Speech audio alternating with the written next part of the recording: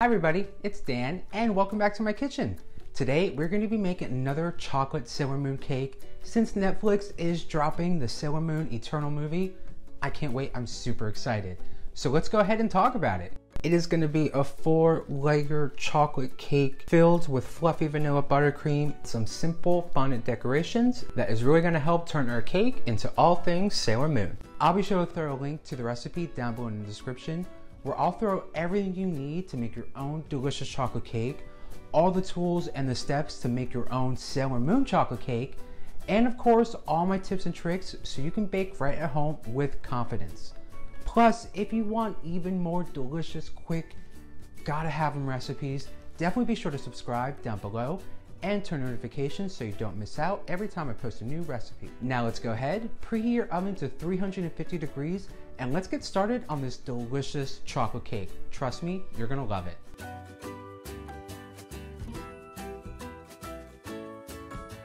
So grab yourself a mixing bowl and add in 3 cups of all-purpose flour, a ½ cup of cocoa powder, 1½ teaspoons of baking powder, 1 tablespoon of baking soda, a teaspoon of salt, and 2 2/3 cups of white granulated sugar. Then we'll just go in with our whisk and make sure all those dry ingredients are nice and combined and fully incorporated together. Then we're going to set those aside, grab another mixing bowl, and this is going to be for our wet ingredients that we're going to mix together.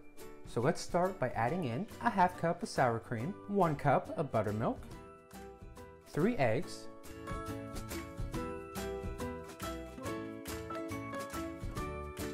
1½ cups of warm, fresh brewed coffee, 3/4 cup of vegetable oil, and 1 tablespoon of vanilla extract. Now we're going to mix those together either with your whisk or with a hand mixer on a nice low speed until all those wet ingredients are fully incorporated together. And once those are nice and mixed, we're going to bring our dry ingredients back to this chocolate cake party and pour our wet ingredients right into that bowl of our dry ingredients and mix together with a hand mixer on a low speed or whisk until you have a nice smooth chocolatey cake batter. And though we're looking for that smooth cake batter, try not to overmix. It's definitely okay if there's some lumps in there of flour and dry ingredients. Just try not to overmix. Then we're just going to add that cake batter into our prepared cake pans, and I'm using 2 6-inch round cake pans. Once those cake pans are full of batter, just place in the oven at 350 degrees and let bake for a good 35 to 40 minutes or until your cake tester comes out clean. Once your cakes have baked and they've cooled, you want to go ahead, level and halve all of your cakes. You have all of your chocolate cake layers, and get ready to stack and fill with some delicious vanilla buttercream. After your cakes have cooled, it's going to be time to level and torte if needed, so we can begin to fill and cover with some delicious vanilla buttercream. Take your first layer onto your cake turntable, spread a generous amount of vanilla buttercream frosting on top, and spread evenly either with your straight or offset spatula. Then you're going to go ahead and place your next layer of cake, top with more buttercream frosting, and spread evenly. Then you'll just continue those steps for all of your layers. And once you get to that last layer of cake, you want to invert it so the bottom of the cake is facing up and you have a nice flat surface for the top of your cake. Once your cakes are stacked and filled, grab some more vanilla buttercream because we're going to do our crumb coat, and we're going to cover with even more buttercream to get that nice smooth buttercream finish. If you've stacked and filled all your cake layers, your cake should look something just like mine here. You'll notice there's a fair amount of frosting hanging over the sides. I use this frosting to spread around the outside and top of my cake to create the crumb coat. The crumb coat is a thin layer of frosting on the outside of a cake that holds in the crumbs so they won't mix into your final layer of frosting. You can always add frosting to the cake for the crumb coat, but I find that having the frosting in the filling layers already spread out to the edges actually helps eliminate any potential air bubbles, which can get caught in the frosting and work their way out, giving your cake a very unlovely, kind of pimply look.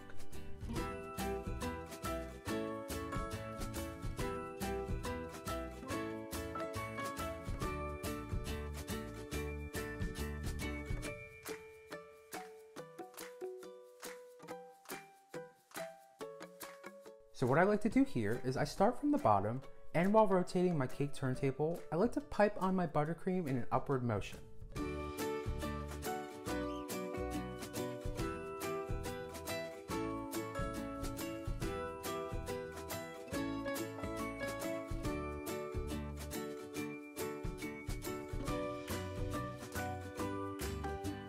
Using a cake frosting scraper, or a straight spatula, or an offset spatula, we're going to begin to smooth over our buttercream.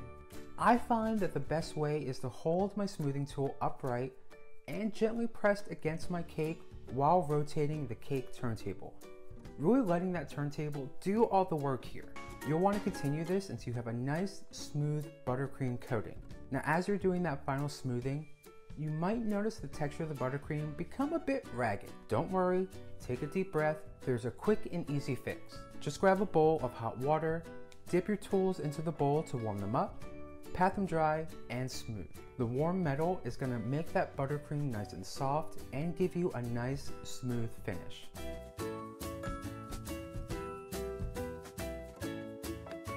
Once you're happy with that smooth buttercream frosting finish on your chocolate cake, it's going to be time to jump right in and get decorating for our Sailor Moon themed cake. Let's grab our blue fondant strip that is lightly brushed with water on the back and wrap the bottom of our cake by making sure that water brush side is facing the cake and bring both ends together in the back. Then just cut off the excess fondant and seal together with your fingers. Next, we're going to do those same steps, only this time we're going to use a yellow fondant strip and use that to wrap our cake right above our blue fondant strip. Once you have that bottom fondant wrap around your cake, let's go ahead and do the same thing up top. Now let's take our second larger blue fondant strip with the ends trimmed at about a 45-degree angle and wrap the top of our cake with the brushed water side facing the cake so that both ends meet together right at the front and you have this sort of inverted peekaboo triangle shape. Now let's grab a piping bag fitted with a small round tip of our vanilla buttercream and let's get ready to add some racing stripes on that top fondant collar. Now the best way to make sure you get parallel lines is to hold your piping bag gently against that top blue fondant collar and by lightly squeezing while you rotate your cake turntable.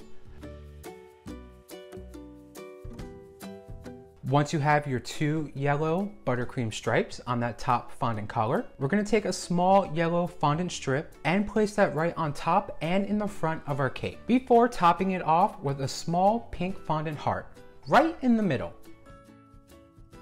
With our cake decorating coming along nice and smoothly, let's go ahead, grab our red fondant, and we want to roll that out to about 1/4 inch. To start our fondant bow, we're going to take our red fondant that is rolled out to about 1 inch thickness and cut out 4 bow pieces using my template that is going to be linked down below with the recipe. You'll need 2 back pieces and 2 front pieces. I find this very easy, very simple, especially when it comes to fondant and bows.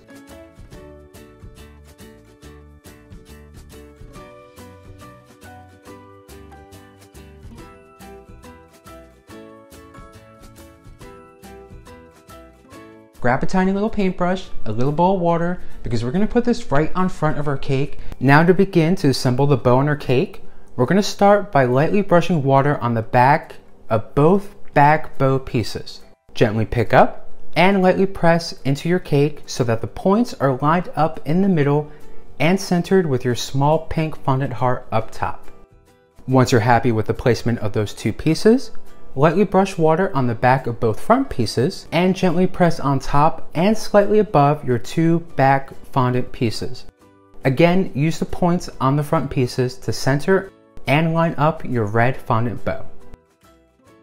Once that red fondant bow is in front of your cake, scoot that cake to the side just a tiny little bit, grab your fondant, and let's get started on our Sailor Moon brooch.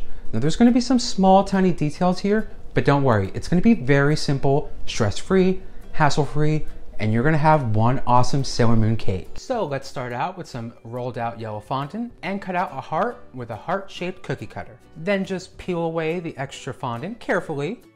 Now, without having to re-roll your yellow fondant, take a small circle cookie cutter and cut out a yellow fondant circle. Then do the same thing with an even smaller circle cookie cutter, or you can use the back of a piping tip. With those cutouts to the side, we're gonna go ahead and we're gonna cut out with an X-Acto knife a pair of yellow fondant wings. Now I've already went ahead and kind of made a template here just with my yellow fondant. So I'm gonna use this to cut out a pair of wings because I wanna make sure they're as symmetrical and as evenly sized as possible.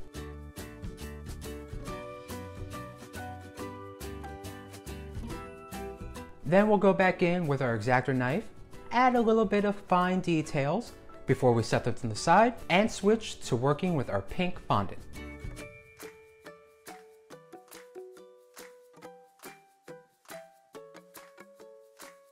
When you're ready to move to your pink fondant, you want to cut out another heart shape. You want to make it a little bit smaller than the yellow ones that we cut out before. Let's follow that up with a small circle cutout, and using the bottom of our heart cookie cutter, we want to cut out 2 triangles here. Then we'll just take our X-Acto knife, trim them up a little bit to size, and transform our pink triangle cutout to kind of like a small trapezoid cutout. And once you're all done with your pink fondant shapes, grab yourself a tiny little bowl of water and your paintbrush because it's going to be time to put all these together. So we're going to lightly brush water on top of our yellow fondant heart and then cover that with our pink fondant heart. Now for a size reference, you should have like a peekaboo yellow trim that's just hugging your pink fondant heart. Brush a little bit of water on top of your pink heart and add your yellow fondant circle right in the middle before brushing that with a tiny little bit of water and adding your small pink fondant circle right on top. Next, we're going to brush a little more water on the top of our pink and yellow fondant hearts. Take 2 small yellow strips and gently press them on top and curved towards the end as we press them on top of our pink fondant heart before giving both of those yellow fondant strips a tiny little fondant circle right on top. With our pink trapezoid shape, we're going to take 3 tiny little yellow strips about 1/4 of an inch long and place all 3 right on top of that trapezoid shape. Then we'll brush the bottom of that with a little bit of water and carefully place our crisis brooch right on top. Lastly, to wrap up our cake decoration, we're going to take our yellow fondant circle, lightly brush with water on the back, place that on top of our pink trapezoid before brushing the back of a smaller yellow fondant circle and placing that right on top. Then lastly, all you have left to do is to brush your 2 yellow fondant wings with a little bit of water and place your crisis brooch right on top. So they each show through when you place that fondant crisis brooch on top. So it's like your little fondant heart has 2 little wings. Once you wrap up all those tiny little details and you're happy with your Sailor Moon brooch, grab a tiny paintbrush, a little bit of water, and let's get this brooch right in front of our cake. Once everything is centered, lined up, and you're feeling great with your Sailor Moon cake, that's it. We are pretty much done with our decorating. Well, our fondant decorating, but we still need to do some buttercream and some finishing details. So first up, grab your piping bag of yellow buttercream fitted with your favorite tip. Now I'm going to be using a large star tip. It's my go-to, it's my favorite. I enjoy it, I just think it's pretty. And we're going to use that to add some delicious yellow buttercream right on top of our cake. Now, of course, Sailor Moon is known for a lot of things, but mostly her iconic Odongo Shield buns. For our Sailor Chibi Moon cake, we used 2 Madelines. For our Sailor Chibi Moon cake, we used 2 brownies. So I'm thinking for Sailor Moon, we're going to use 2 vanilla donuts. If you're interested in using my recipe, I'll throw all that down below in the description. Very easy, very simple, oh so delicious. They come out perfect every single time. But of course, you can always go out and buy your own donuts. Why not? It's quick, it's easy. Either way, grab your donuts and let's get started on these decorations to really capture all things Sailor Moon in this delicious chocolate cake. Starting with your red buttercream, pipe on a large red circle onto each donut, leaving about 1/2 inch of empty space on the outside perimeter.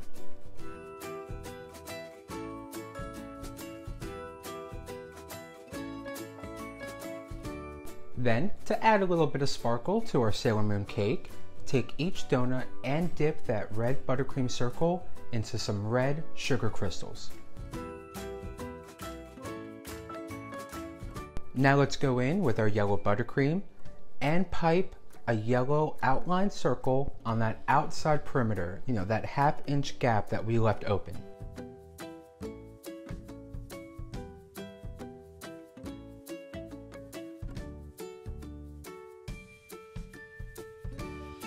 Lastly, let's grab our white buttercream and pipe a small circle on the outside edge of that red buttercream.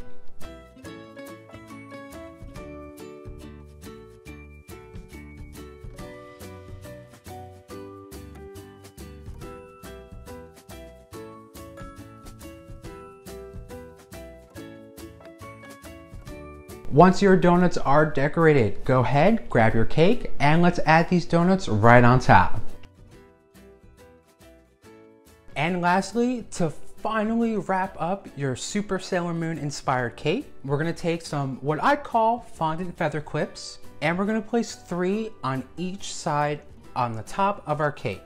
Once those donuts are on top of your cake, that's it, you're done. You have your own Sailor Moon themed chocolate cake that it looks super cute and super exciting and super awesome. That's a lot of supers, but this is one amazing cake. Well, thank you all for stopping by. I had so much fun showing you how to make your own Sailor Moon chocolate themed cake.